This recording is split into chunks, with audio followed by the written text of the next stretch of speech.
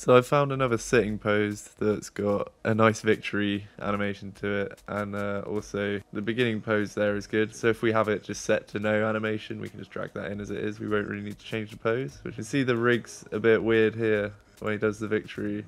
The arm tucks in loads, but you know, for the fact that we've really just spent 2 minutes getting all this together, it's pretty good.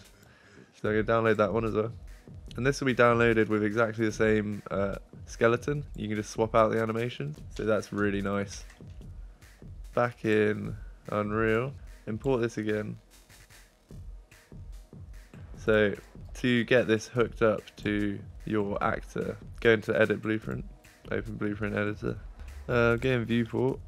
So we basically just want this head to be plonked down into Optimus Prime instead of this mesh that we've got here. So I'm going to be ruthless and just delete these. So that can all be deleted, that's fine.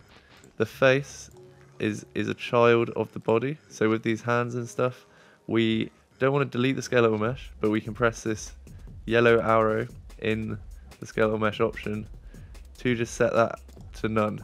Now we've got a floating head, lovely.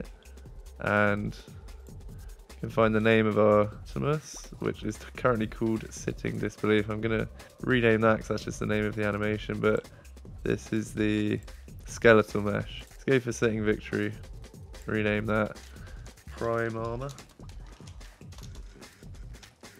Or we can drag from here into the body. Cool, so let's drag this in as a child of the body, is what we want. Compile and save that. It's always spamming compile and save is the way. Obviously you want to scale it down, so you can hit that, or you can keep pressing spacebar until you get to the scale option. You can only go so far with the scaling, so if you want to get more precise with it, you can turn off the snapping. That's the snapping for the scaling. This is looking good. Okay, hit spacebar again, move him down a little bit. Beautiful.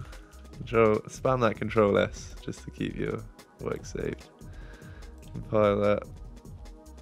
That was how to get your head onto a model, but next we're going to actually attach it to the model so that wherever the model moves, the head will move with it.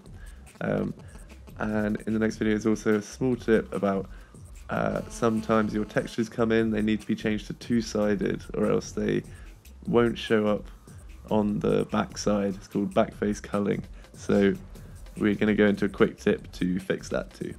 So catch you in that one. Cheers.